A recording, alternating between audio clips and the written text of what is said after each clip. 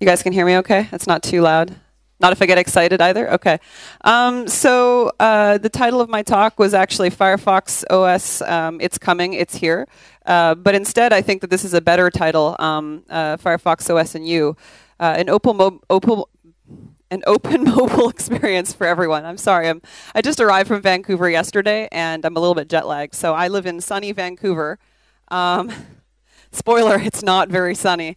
I work at Mozilla, and my role at Mozilla is on paper technical evangelist, but I think that that term actually confuses a lot of people as to what I actually do.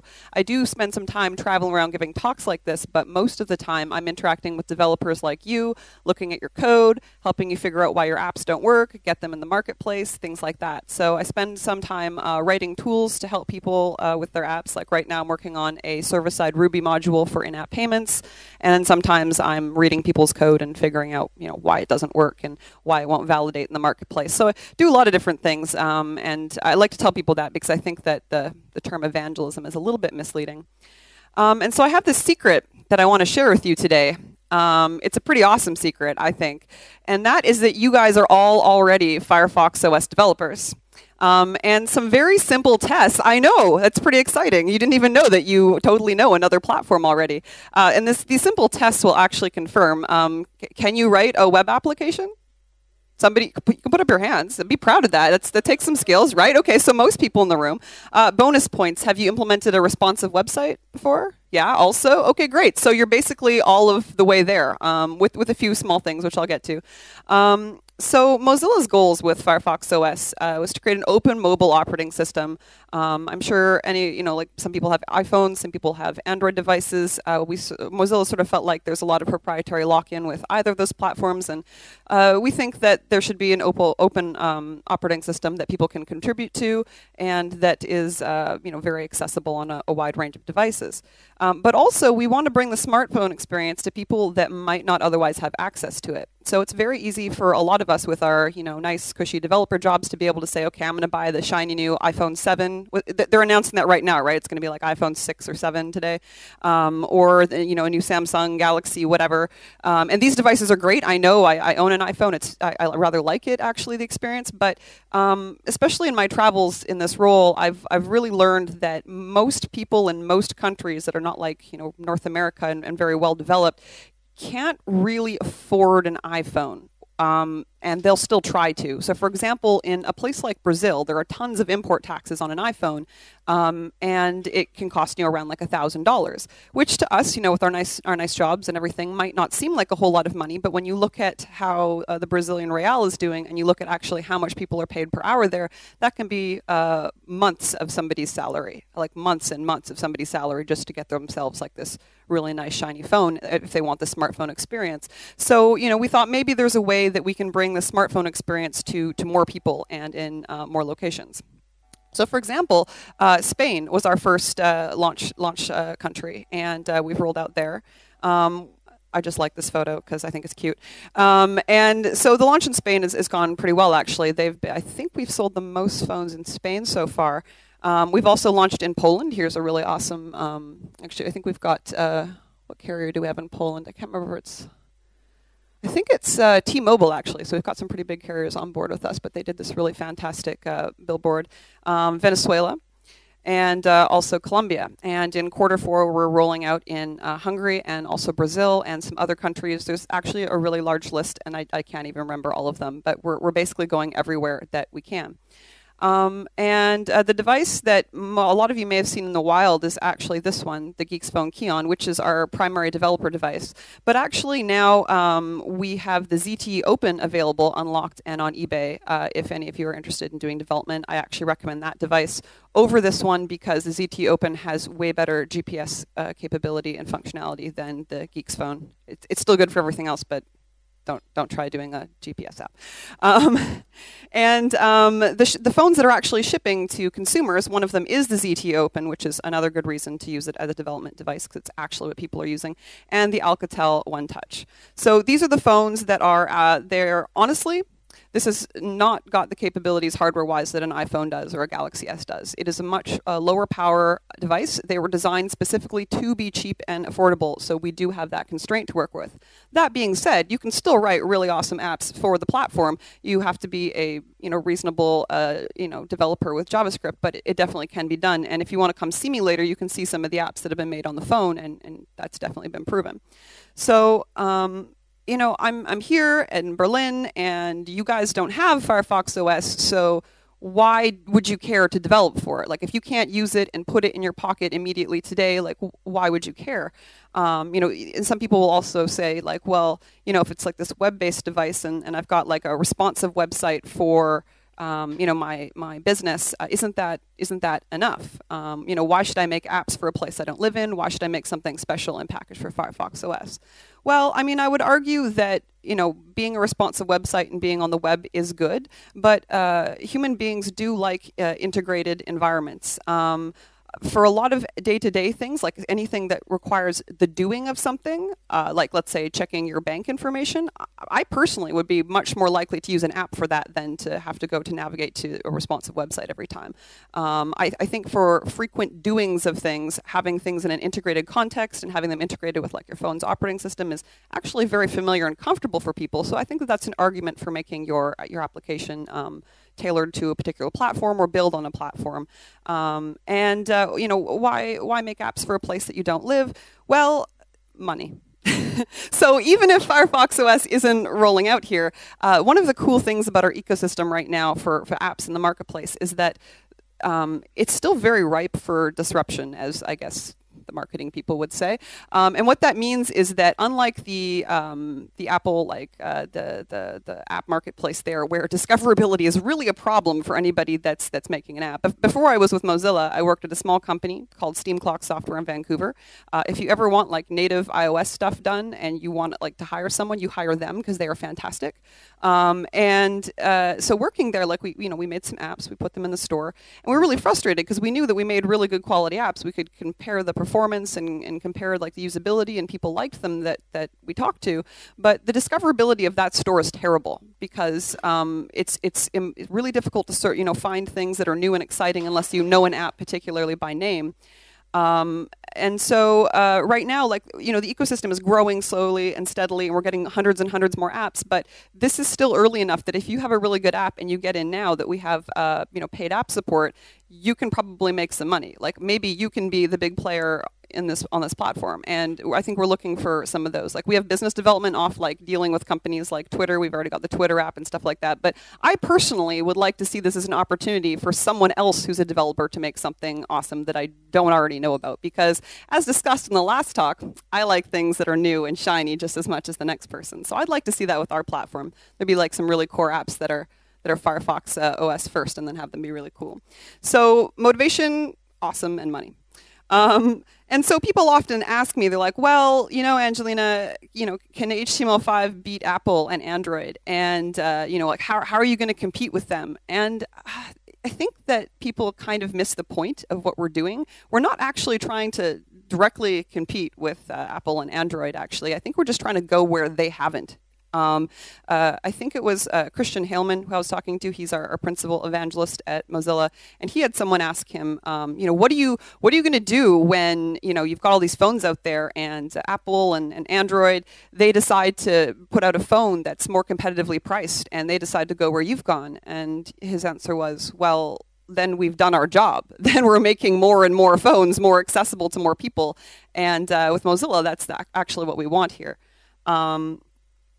And the interesting thing is that the web is becoming more and more, quote, native. I'm not even sure what that term is going to mean anymore in a few years. We've got stuff like Asm.js and Emscripten, which is coming to Firefox OS soon, so you can take C and C++ code and compile it and run it in the browser. And so it makes me wonder what native's even going to mean anymore in like 5 years or 10 years. So funny thing, during the last talk, I was like, oh, I don't know, maybe I should remove that slide. It's going to it's going to be a little bit of rehash, but also we want to avoid planned or built-in obsolescence. I mean, it's really fun and exciting to have the brand new shiniest thing, but actually it's not totally necessary. And even though these phones may not have the biggest and brightest, shiniest new features, a lot of people still use like really old feature phones. Like I was in a store today picking up a SIM card, just so I can use the internet around here without extortionate roaming charges. And I noticed actually that people are still selling all these really old feature phones. And I'm thinking to myself, I'm like, well, for the same price, like this is like 60 to 80 euros, depending on where you buy it from. And it's more like a smartphone than those feature phones are.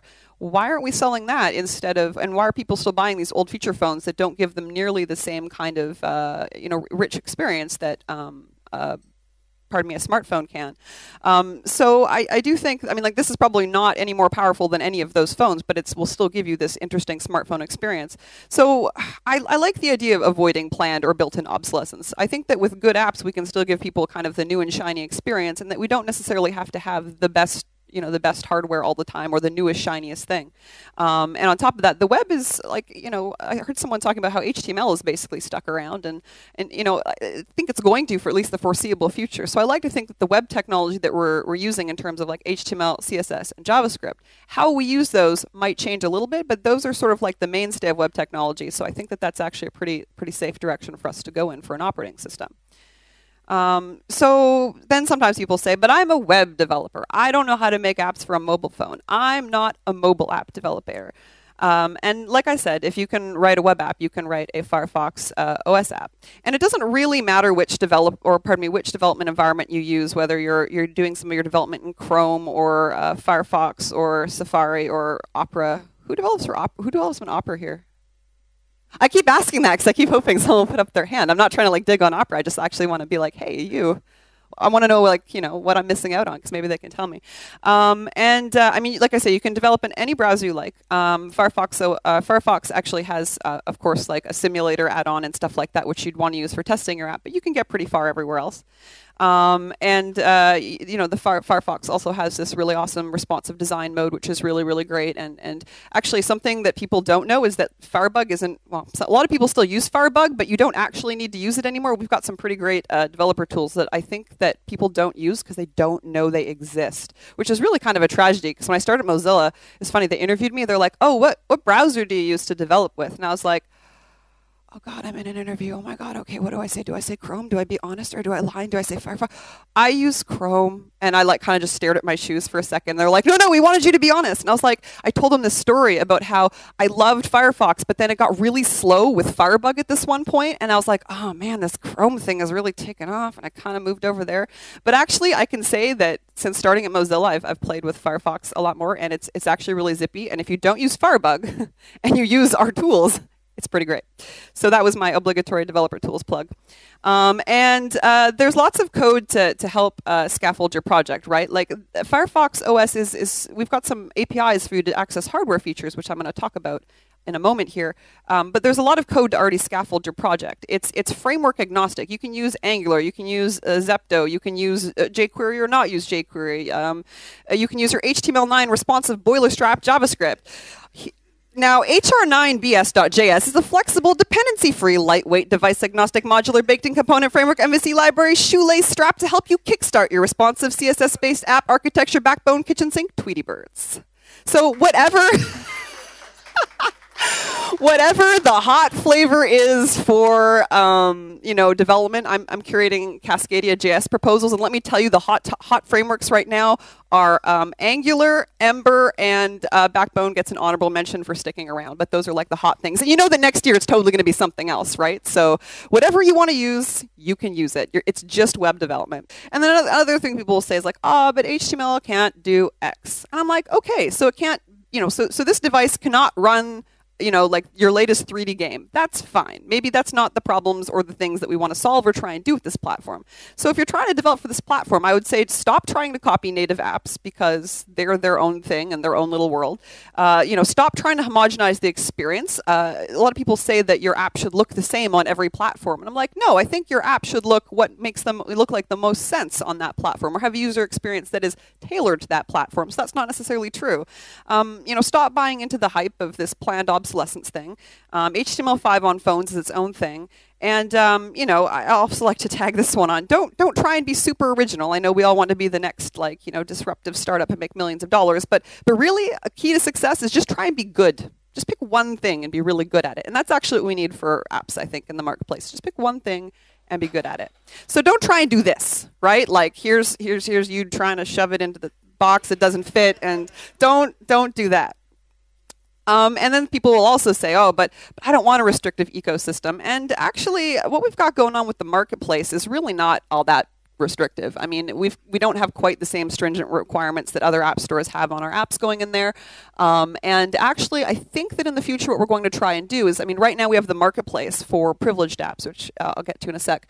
And we have like a content security policy so that, you can't just like hijack someone's phone and stuff like that with malicious software. But what we would like to do is find a way to expand in the future so that other marketplaces that are not necessarily the Mozilla marketplace can facilitate their own, content security policy stuff, and that you won't, we don't want you to be tied just to our marketplace in the way you might be with some other platform. We would like other people to have their own marketplaces as well and their own store and have control over that themselves. And that was, I should have been in this slide already, but it will be even more open soon. And huzzah. So how do you get started doing this stuff, right? Like we're all developers, or we work in some sort of a capacity designing or building software, and you probably want to do an internet or make an app or something like that. So getting started is really simple. Write a web application. And like I said, Firefox OS is framework agnostic, so you can use your boilerplate Bootstrap 7.9 or whatever. You add something called an app manifest, which is basically a JSON file describing some metadata about your application so that the marketplace knows what to do with it. And then you deploy to either your servers or submit to the marketplace. And that's another thing that I should mention is I mentioned the marketplace.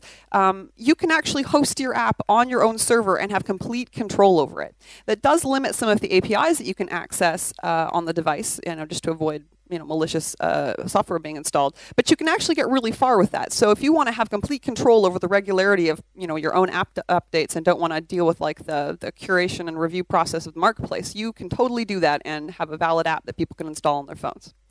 So this is an example of a manifest. It really is this simple. It's just a name of your app, a description, you give a launch path, and then you specify some icons. And if you really want to, you don't have to, you can put in some developer information.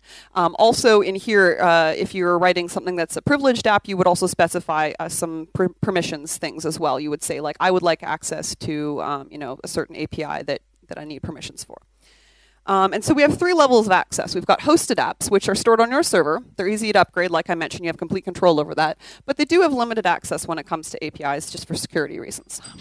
Privileged apps are reviewed by the App Store. They use a content security policy, and they're hosted on a trusted server so that when someone goes to the App Store, they have a reasonable assurance that whatever they're downloading isn't going to just do something malicious to their device. And then there are certified apps, which are part of the operating system. Probably they ship on the phone. And those are made by us at Mozilla and also some of our partners as well. Like, for example, one of the carriers, Telefonica, might have some specific apps that they ship on the device as well. So these APIs that we have, web APIs, actually get at hardware features. If you go to arewemobileyet.com, it's sort of got like some indicators for all of the hardware features that we're working on. And so the things that are available for hosted apps, for example, are like the vibration API, the geolocation API, battery status, push notifications, payments, proximity center. What else do we got here? Mouse lock API, screen orientation. So even with just things like geolocation and push notifications and payments, I actually think you can get pretty far doing some localized apps that way. That's actually pretty cool. And as an example, bam, some code. This is just like a really simple example of calculating the level of the battery and then setting up some listeners so that you know when the battery level has changed. Maybe if you're in the middle of a game that you've designed, you want to set up a listener so that when it gets to be 10% or less, you can warn the user to, plug in their phone. Otherwise, they're going to have their game quit. And unless you have like continual save state with games, a lot of them do these days. But if you don't have that, you might want to warn them so that they can plug it in and they don't lose what they're doing. And then privileged apps, so the ones that go on the marketplace, have a little bit more capability. Like they can access the SD, the SD card, and they can, call open the browser with the browser API. You also get, the system XHR requests, the contacts API. You get a little bit more permissions with a privileged app to do stuff. For example, you can actually directly create a contact. This is just a quick example showing that you just throw in some configuration and that you can just save it. It's very, very simple, and then you've got some handlers for success and failure there. Certified apps have the coolest stuff, honestly. And so from talking to the web security guys on Firefox OS, some of these things, like the mobile connection API in particular, is a big one because the mobile connection API is only available to certified apps right now, but one of the #1 requests I've had from developers that are developing in places that have unpredictable weather is, how can I get information about what kind of connection the user has? And how can I get information about when that type of connection changes so that if I'm dealing with something over network, I can serve up appropriate assets. Like, I'm not going to serve up like giant assets when I know that this person doesn't have a very good connection. And right now, right now I can't do that, and that's a problem. So from talking to the web security people, a lot of these certified apps APIs, they're working right now to sort of cautiously give more access to privileged apps. So some of these will actually change probably in early 2014 to give you even more access to APIs as well. And yeah, so the question is, why can't you do all of the things with privileged apps that you can't with hosted apps? It makes cats cry. And of course, I've mentioned it already, it's just because of security and just keeping things safe for the end consumer who we do care about. And we do have something called web activities, though, which allow you to do things like call the dialer, call what's called a pick activity, which allows the user to select media on their phone. And what we're doing with these little bits of JavaScript and these web activities is we're making it so that the user has control. So you can say, hey, I want to access something on your SD card. What I want you to do is go get me an image. And you can actually have it pick an image. And so from a hosted app, you can get functionality that's much more similar to a privileged app without it necessarily being a privileged or certified app, respectively. So an example would be maybe you can actually request that you make a call. You can just pass it some information like this, and we've called them Moz activities. We're hoping that they're not just called Moz activities, and we can like generalize for all sorts of mobile web apps in the future. But and that would actually bring up a screen that's kind of like this one back here, and actually say this app is trying to make a phone call. Yes, no. You know what I mean? Like, because it would be kind of crazy if apps could just phone things for you. That would be weird. I wouldn't want that. And then similarly, getting an image from the phone, you just say like, I would like to do a pick activity. The data I'm looking for is this particular MIME type, and you've got success and failure handlers and stuff like that. So, and that will allow you to get an image from the phone. So places to go if you do get curious about this stuff and you want help is we have the Firefox OS Marketplace, and it's sort of a developer hub. That, and of course, do I have something for MDN? No, this plus MDN is basically all you could possibly need. Also, you can email me. I'm Angelina at Mozilla.com. No, I'm actually serious. I think people like hear me say that and they think, oh no, I don't actually want to email Angelina. I'll totally be annoying, but no, you can, and I will help you with your app because I do this every day. So there's the Developer Hub, and then there's Mozilla Developer Network, which has a lot of great stuff. And then there's also people like me and the people on my team who are basically there to help you. And this is really the thing that you should care about, and it's the simulator. And it's an add-on for Firefox. You just go to Firefox add-ons. Actually, if you just Google for Firefox simulator, you will totally find it. It's pretty fantastic. It's got live CSS editing. It emulates touch events properly, and it's not actually mouse clicks. It's got a lot of features that will basically get you very, very far before you need to test on a device.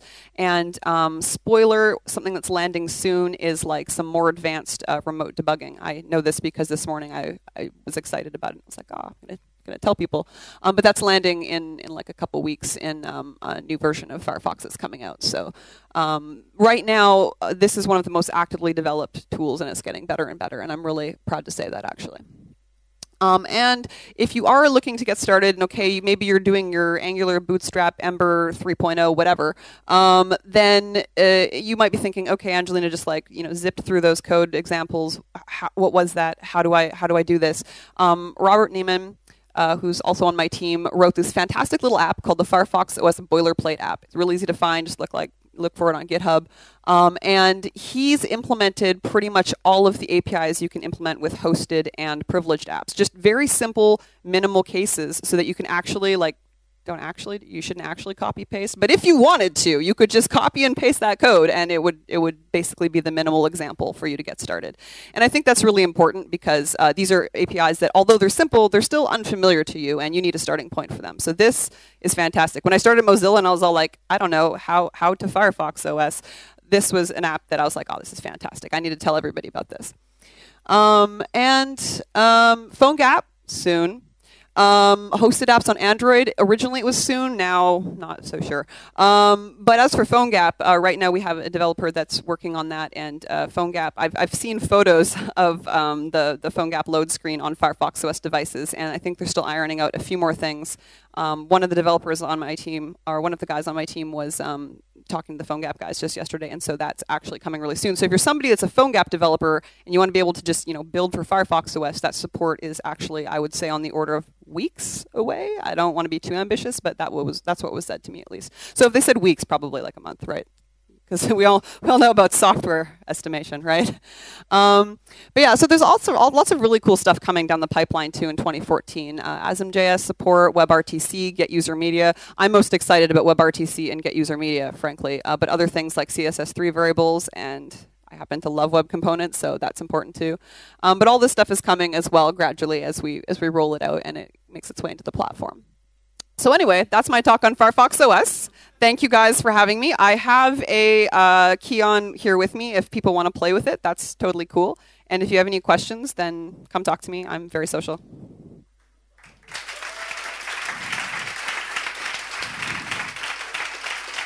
And this is, you can tell because I'm circling, but this is me on Twitter. If you like pandas and you like the occasional tweet about code, that's me.